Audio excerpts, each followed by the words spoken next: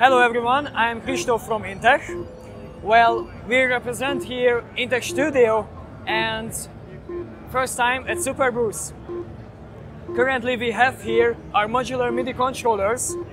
These are working prototypes currently, and we have a small demo set going on right here, which is mapped with Ableton. I can send, for example, and launch clips. My scenes are followed by the controller. A simple 4-channel setup.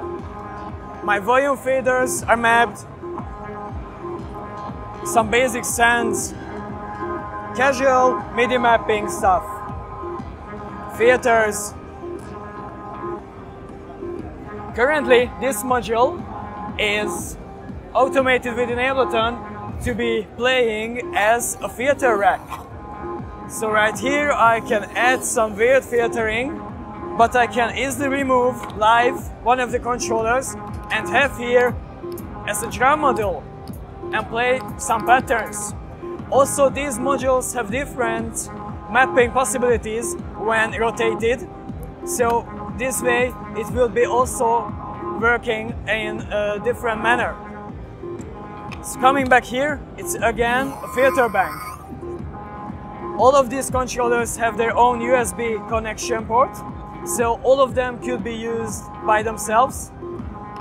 But as you can see here, only one USB plug is needed to control and power up these modules. Up to 6 modules could be used with one USB plug directly with your computer.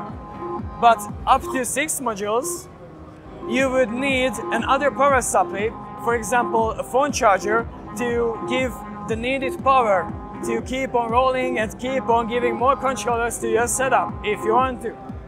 So there is basically no limitations to extend your control surface.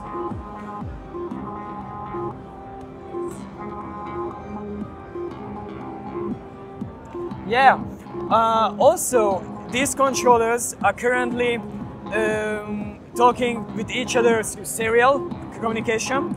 And they are higher resolution than standard MIDI. Currently they are working with 8-bit resolution, so from 0 to 255. This will be probably changed or a bit altered by using later on a standard plug-and-play MIDI connection and protocol and using the system in that way. Currently we have a max driver up and running to transport the communication from these modules for Ableton. On the other hand, we don't only have digital controllers or the standard MIDI controls right here. Also, we have this module, which currently is used as a sequencer. It has 8 stereo outputs and sends out CV and gate signals, but it has its own wavetable VCO, a 12-bit synth engine, and currently this little bleep sound comes from this module.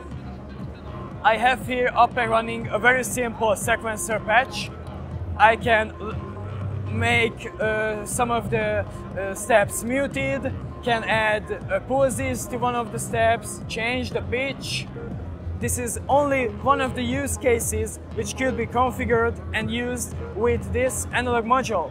So this is really a bridge between the DAW-based MIDI controller world and Eurorack or analog hardware. All of these modules are Eurorack compatible, 21 HP each of them. We currently think of a bracket solution to interface them with Eurorack. We have our website up and running, Intech.studio. There you can find more information about the grid MIDI controllers. Currently, we are thinking of a crowdfunding campaign by the end of summer. The target price for these modules is around 120–130 euros per each module. On the other hand, this analog module will come probably later and will be around 200 euros.